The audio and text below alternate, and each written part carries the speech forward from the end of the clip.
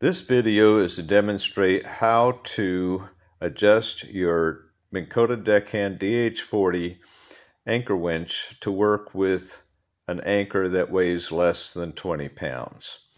The problem is that there is a micro switch on this guy located right here that when you pull the rope, you hear it click, this whole assembly slides back and the switch opens and closes. The amount of effort to open and close it is based upon a spring here and the spring tension. So what I did was I adjusted the amount of tension that the device felt by filing the two slots. If you can see there, the spring rides on two slots. I actually filed it too far, so I ended up putting a shim back in there. All you need to file is about the thickness of one of these coils. The diameter of the wire itself is about enough to change the tension that pulls this thing by about 30%, I'd say. I used a scale here, hung off the end of the rope and measured it to start with. It took 8 pounds to activate the switch, and now it takes about 4.8 pounds, almost 5 pounds to activate the switch. So you do the math on the percentages.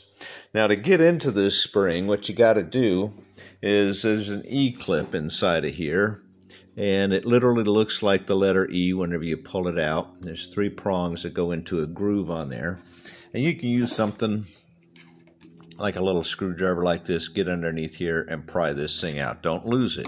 E-clips are also fondly called Jesus clips because whenever they come loose, boing, off they go around the garage. The cat plays with it, knocks it further, and you've lost your clip, and now you're screwed.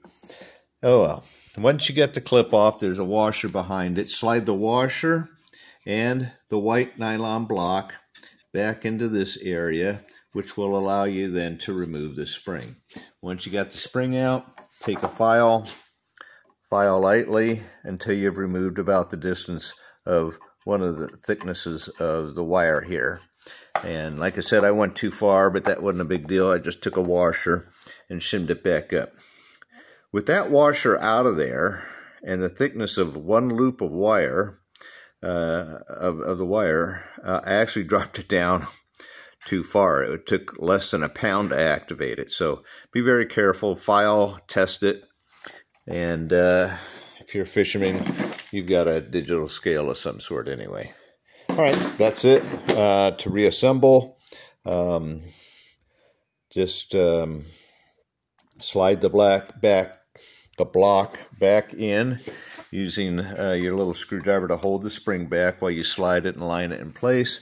Push your washer past the groove in here, and then put the clip back on, and be careful again not to lose it.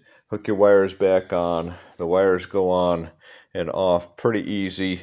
The red and black are obviously marked plus or minus, but the blue for this, while there's 2 colors, I just took one off of the board and one off of the switch so that I wouldn't accidentally hook them up wrong. Now there's only one place for a blue wire to go. That's it. Hope this helps somebody. Bye.